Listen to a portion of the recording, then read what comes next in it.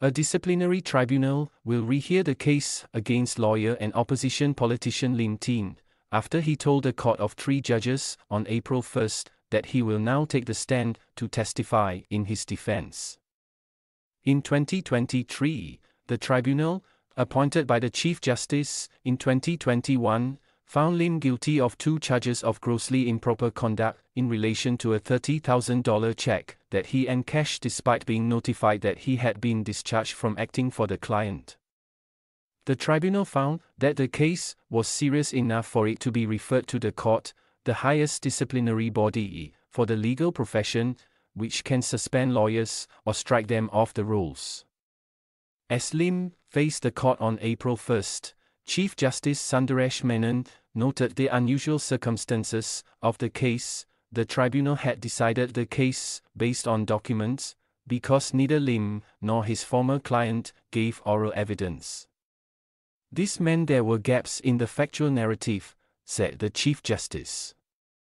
The Counsel for the Law Society of Singapore, Mr. Chantal Kumarasingam, explained that after lodging a complaint against Lim, the client, Mr. Suresh Kumar A. Jezebel, did not want further involvement in the matter. Lim explained that a few days before the disciplinary hearing, he was charged with criminal breach of trust (CBT) in respect of the same sum of money. He said he took the advice of his counsel that he should not give evidence at the disciplinary hearing, particularly since Mr. Suresh Kumar did not turn up. The concern was that the evidence may be used against him in the criminal case, he said. Lim said he has now decided to give evidence before the tribunal because of the changed circumstances. He noted that the CBT charge was the most serious out of the 7 criminal charges he faces. But the prosecution chose instead to proceed on the less serious charges of acting as a lawyer without a valid practicing certificate. He added that he did not know what the prosecution intends to do with the CBT charge. After hearing Lim's explanation, the Chief Justice said it was reasonable for him to take legal advice not to take the stand, especially when the complainant was not giving evidence. The court, which also comprised Justices Tay Yong Kwang and Andrew Fang, set aside the tribunal's findings and sent the case back to the tribunal to hear testimony from Lim and any witnesses he wishes to call.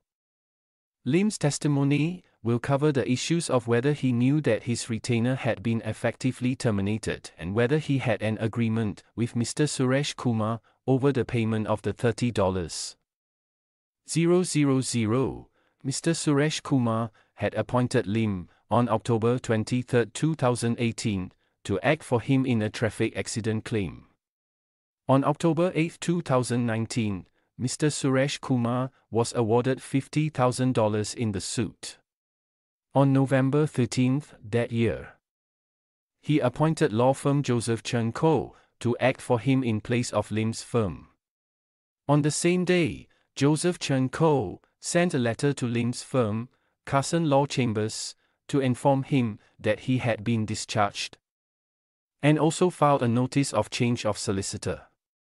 The next day, Willie Tay Chambers, the law firm for the defendants in the suit, sent a check for $30,000 to Carson Law Chambers as interim payment of the judgment sum. The tribunal found that Lim was guilty of grossly improper conduct for encashing the check when he was aware that he had been discharged, and for breaching solicitors' accounts rules when he deposited the check into his firm's office account instead of the account meant for clients' monies.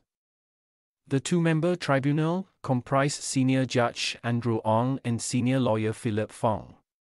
Lim had argued before the tribunal that even after the notice on the change of solicitors was filed, Mr. Suresh Kumar continued to go to Carson Law Chambers' office for meetings. Lim also contended that there was an existing arrangement where Mr. Suresh Kumar was to pay the proceeds of the judgment sum to his creditor and to Lim before he received any money.